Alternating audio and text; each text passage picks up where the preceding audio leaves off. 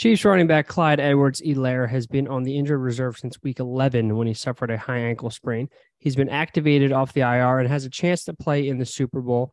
At this point, I mean, he's like 11, 12 weeks out from his injury. I expected that is fully healed by now.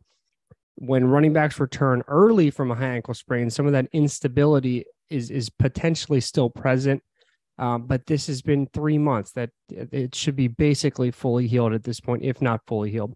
Sometimes when there's a more severe high ankle sprain, a person will never regain their full motion in the foot, but that usually doesn't impact performance. It can influence future injury, but in the moment, I would not expect that to impact his performance at all. I expect he's essentially 100% at this point. The issue would be he hasn't played in 3 months, so there's a rust factor that could be present, but also that the emergence of Isaiah Pacheco and Jerick McKinnon, this is no longer Clyde Edwards-Helaire's backfield. It is a full-blown committee.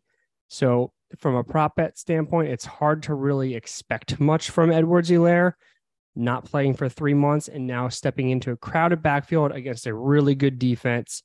But if you're taking any of his unders, it shouldn't be because of the injury, because that should be 100% healed by now.